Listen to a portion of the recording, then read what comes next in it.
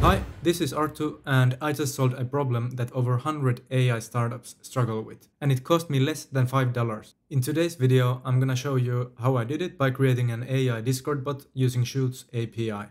So what is Chutes? Chutes is a Bittensor subnet number 64. It provides you with decentralized serverless AI compute, and it basically lets you run any open source AI models. It's cheap, it's reliable, and they add new models fast. If you simply want to try out Chutes, go to chat.chutes.ai. This is chat application that runs the inference from Chutes. So basically all the AI models you see here, they are provided by Chutes. So head over to chutes.ai. First off, to use Chutes, you do have to have at least $5 funded to your account. You're not really gonna use the $5 if you're just testing out things and trying to see if you can build something, some small application or whatever. The actual price of the AI tokens is very, very cheap, which is one of the great advantages of a decentralized platform like Chutes.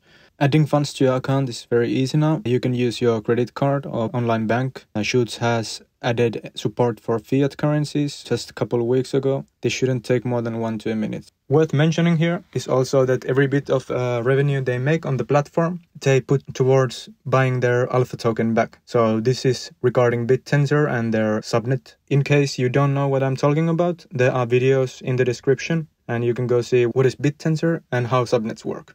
And now we are on the front page or the discovery section of Chutes.ai.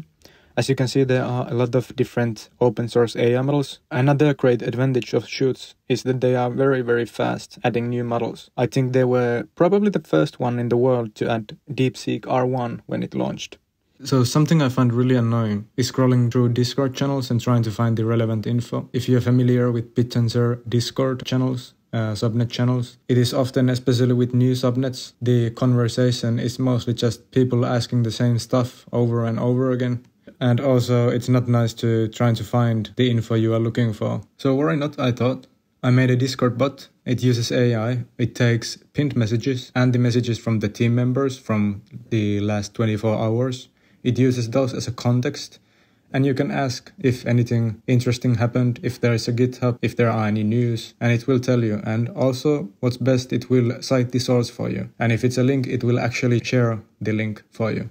And now I'm gonna show you how it works. But let's jump straight into using the API. So I have chosen a model and I have clicked into this API section. And as you can see here, there are a couple different options, different coding languages you can use to use the API. There is curl, Python, TypeScript, and Go. I'm gonna use Python. So here you can see the API call. Without going into too much detail, just put your API token here. And next I'm gonna show you how it's integrated onto the Discord bot I made. So I'm just quickly gonna glance over the code. Here in the AI processing.py, I am defining the prompt. It basically consists of 3 parts, which are context, the actual question, and some guidelines. So for the context, it takes messages from the pinned section of the channel and from the last 24 hours from users with roles, which in this case would be team members. And the context itself is a string and it goes here. The user question, this is what a person asks in a Discord channel.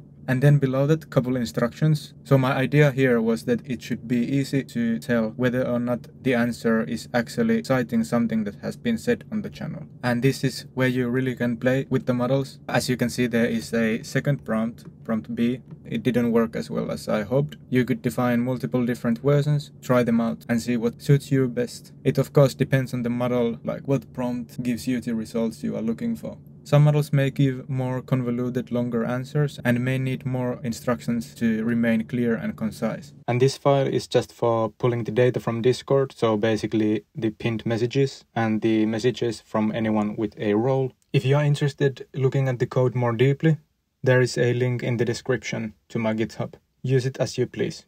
Alright, I'm gonna ask a question from WinslowBot here. For undisclosed reasons, I named it Winslow. And Winslow is gonna give a quick answer, just a sec. And now it is running the inference via Chutes API to actually provide me with some meaningful information. Okay, so here's the answer. There are some updates, a big CLI update coming, and more information expected tomorrow. GitHub repository has been released. Check it here. Additionally, there's a YouTube channel, and subscribe, by the way.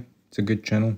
see in the charts here, Chutes has already processed over 1 trillion tokens. So it's literally over 1,000 billion tokens. Their daily token counts are up to 160 billion, which is insane. Since January, Chutes' AI compute token demand has grown by 250 times, possibly even more than that. And that just really shows how well they are able to compete with centralized, more established platforms. And keep in mind here, they are only 7 months old at this point. So that was it for the Chutes demo. I really recommend you guys trying it out yourselves. Give us a like and subscribe, and next time it's gonna be Travis.